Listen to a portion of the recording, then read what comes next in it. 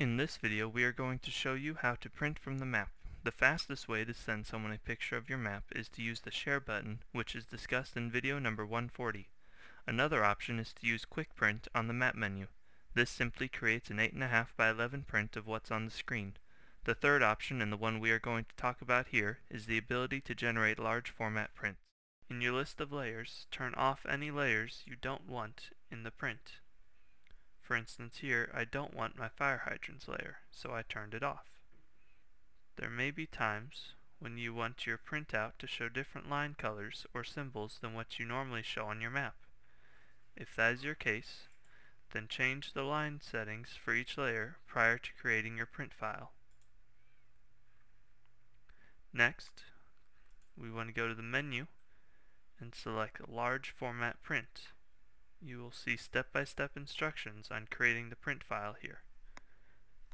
You're going to hit Next.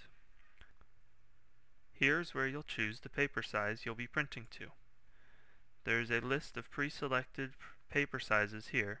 If the size you want is not here, click Customize Size, and then you can input any size. Next, choose the type of background you want printed on your map. Your selection here will be used on the printout regardless of the type of background currently displayed on the screen. Next, this yellow box indicates what will be printed. You can click and drag the corners of this box to select a larger or smaller area.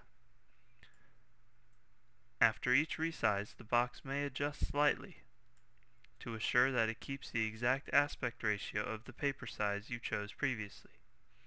As you make adjustments, the toolbar at the top will show the print scale that will result for the current paper size and selected area. If you want to force the printout to be a certain scale, then enter that value in the box and click Apply. This will resize your yellow print area to match that scale. Click Print when you are ready to continue. It may take several seconds for the print file to be created. Once finished, a PDF will be downloaded into your browser's download folders.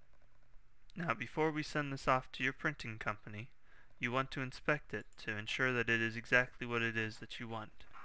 Zoom in on the PDF file so that you can see how detailed the picture is. If the picture is too blurry or if the information is too cluttered on the map, you may need to restart. Find the PDF.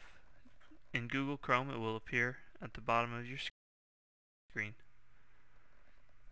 and open it. Just look around it, making sure everything is clear and how you want it, and nothing got cut off. Our map looks good, so we'll move on to the next step. To send it to your printing company. This print file may be too large to email to your printing company. If so, you can either copy it to a portable flash drive or upload it directly to the printing company's website. If you are still previewing the PDF file on your computer, close that tab and return to the map. Insert your flash drive into your computer. In the File Explorer, right-click on the print file you want to use. Then choose Copy. Locate your flash drive in the list of drives on the left, and right-click and choose Paste.